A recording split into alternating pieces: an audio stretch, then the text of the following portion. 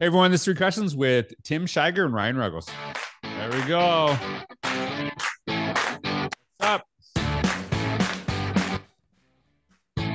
All right, we just had a 35-minute conversation before we got in the conversation. I had to stop them and say hey, I want to know some of the stuff when we're recording. So I'm really excited to have both Tim and Ryan on the podcast. And before we get to the three questions, they do have a new book, and we are recording this in September, but releasing this literally the day after it's released.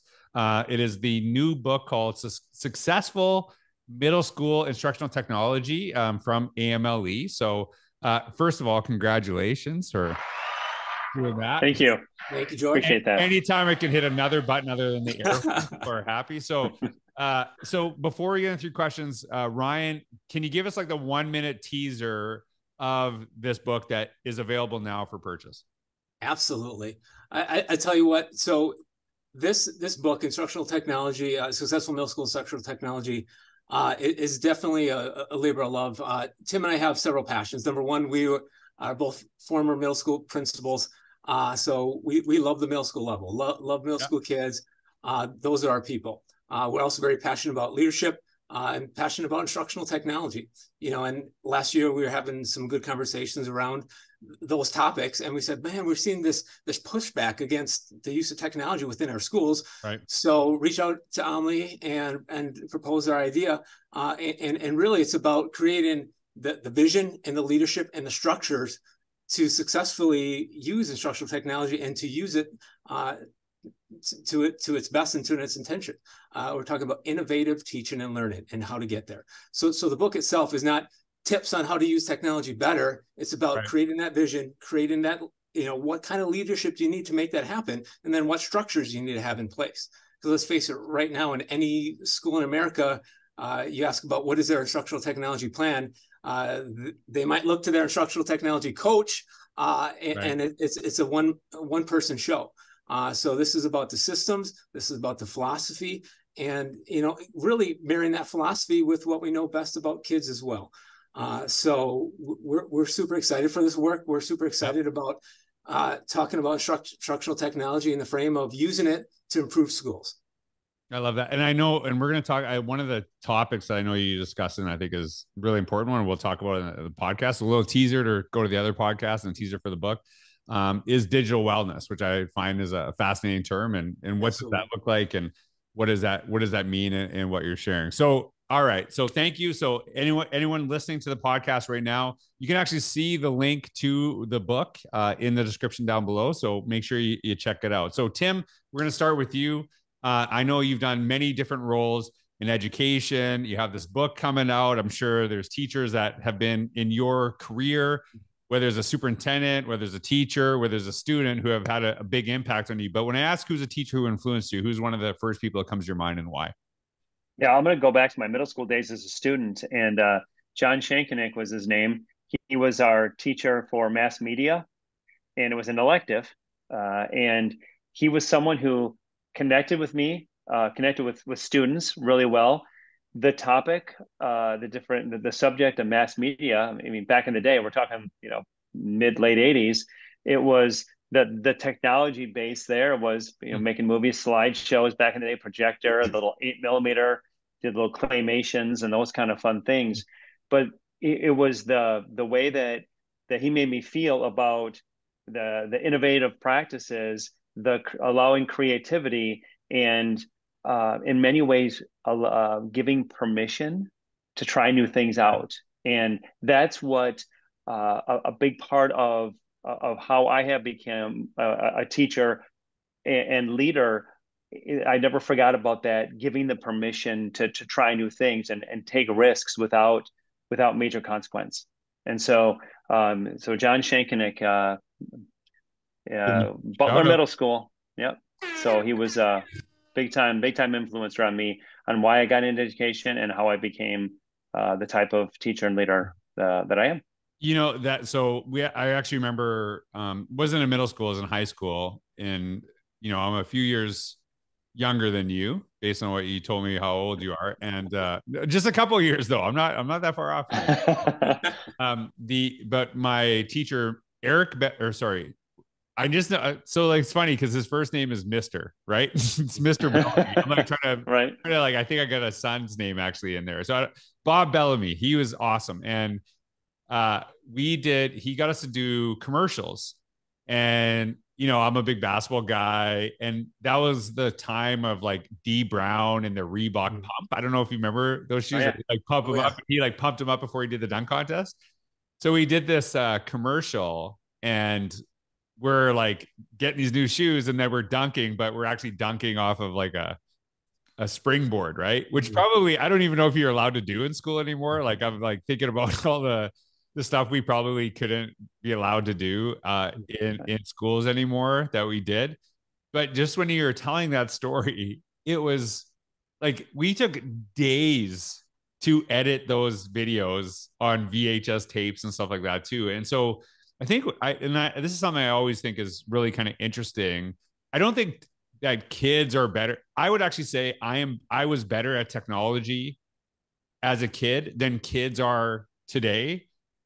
Not because I was way smarter, but for you to be good at technology, it was super hard, right? Like I could do the same video that I did in that within probably 5 to 10 minutes. That took us days to like put together, and like it was just kind of interesting. So I think part of that too is we have to really ensure that the easiness of technology, we still have to develop, wisdom in our kids, right? Because I think sometimes we have this assumption like, oh wow, these kids are really good at this. No, the technology's got way easier to use. And so what does it actually look like? So I love that answer. It reminded me one of my favorite things I ever created in school. I could actually, and we did it too. I got the power. I don't know if you remember that Snap song, right? Yeah. Yeah. So, probably, and you're not getting copyright. Well, I probably got copyrighted strike just for actually singing that one part on YouTube, right? But we didn't have to worry about that because no one's ever going to see this VHS tape, from when I was a kid. All right. So Ryan, I know you're currently a superintendent in Wisconsin. It was actually hilarious when we were doing this. Ryan's band from his school is actually playing tunes. He's like, "Oh, please, like out at any time, this is probably not the best time to do it, but it was nice to see." So when you think about an administrator who had an impact on you, whether it's a kid, whether it's a colleague, who's someone you think of and why? Absolutely, so many good administrators over the years, and good teachers over the years. The one that kind of jumps out to me, and kind of comes to me. I don't know if I've told them, and I've told them many times how much I appreciate them, but maybe not to this extent. And that's Dr. Tim Culver. So when I was a middle school principal in Sun Prairie, Dr. Culver was my superintendent for most of those years, and was really such an influence on me as a leader, and really kind of pushed in me that leadership it encompasses so many things, and he was the one that really pushed me in instructional leadership, as well as just organizational leadership, just making sure that I was skilled in all those areas. He was the type that I was able to have hard conversations with. He would have hard conversations with me, and the next day I knew we were good. Like he was pushing me to be better. He was having conversations with us around diversity and equity before that was even a conversation that was being had all over. So he was definitely in front of his time in that regard, but just pushed us to be better. And we were able to have those hard conversations.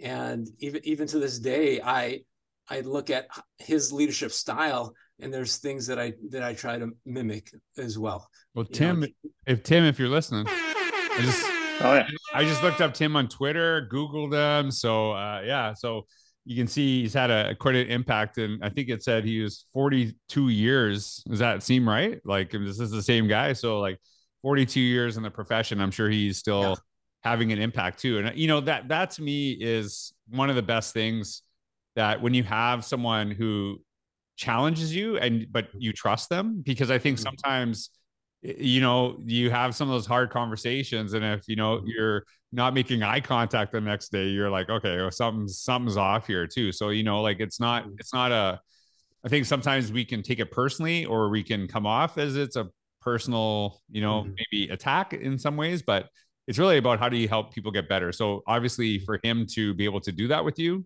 there's obviously a relationship in place. So I love hearing that. All right. So last question, Tim, you've had I don't want to say a long time in education, because then, since I am only a few years younger than you, then that means I've been in education a long time, right? But I guess you've had a lot of different experiences. Let's say it that way.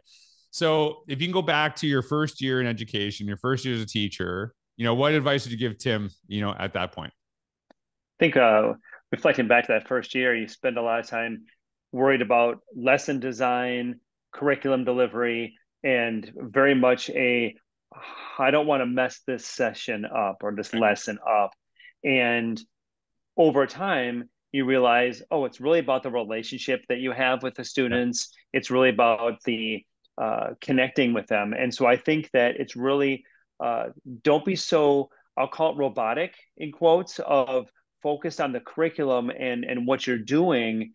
It's really get the connection, and they will, you need to entertain them to some degree. You want to make it fun. You think about, how does the learner learn? Put yourself in their shoes. And as a middle school teacher, it's, how would you like to learn this, right? And so over time, I learned that and became much better at that. We had a lot more, I'll call it fun in the classroom. But I think that first year, especially that first semester, was like, okay, if the principal is going to come in today, I want to make sure that my classroom management, I want to make sure there's structure and all the little things, that a good lesson will have.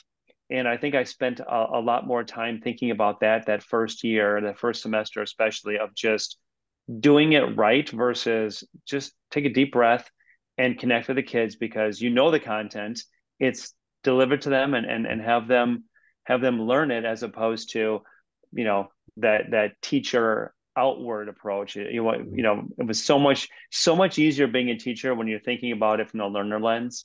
Yeah. And that first year, I think there's just that, there's a natural, I'll call it, instead of hesitation, there's an anxiety of wanting to do it right. But I think that I would go back and say, hey, take a deep breath, let it go a little bit, just be who you are. Don't be, don't be a deliverer of knowledge. Right. Just teach and listen, please. It's funny because if you could have said that to me my first year, I was already doing that. I didn't know any of the other stuff you said, like design. I was like, I don't know any of the stuff. Right. So that was one place I know I excel right away. And the other places, curriculum, stuff like that, that's where I really struggle with. And I feel that really, to be honest, you helped me a tremendous amount. There is a professor, and I've shared this advice before that he gave me, and not everyone likes it, but it mattered to me. He said, hey, George, you love basketball, right? And I said, oh yeah, absolutely. He goes, when you play basketball with the kids, never let them win. Like, don't ever let them win.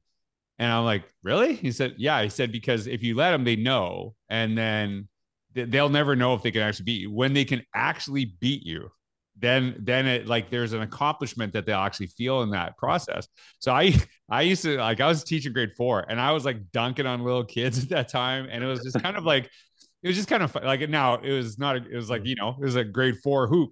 Right. So it wasn't like, it wasn't a full, but it was funny. And we, I'd talk trash and stuff like that. And it just made the, we joke around about it and stuff like that. And it just made my classroom experience so much better.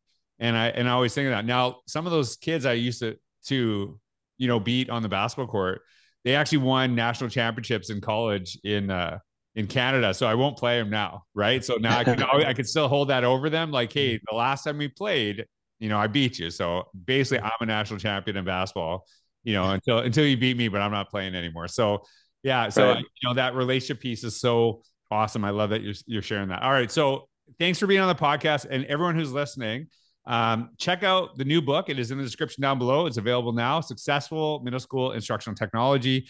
Tim and Ryan, thank you so much for actually being on the podcast this time. Congratulations on the book. I know it's it's a tough experience to write a book. So to get through it, I know it's a big deal. So congratulations, and everyone check it out.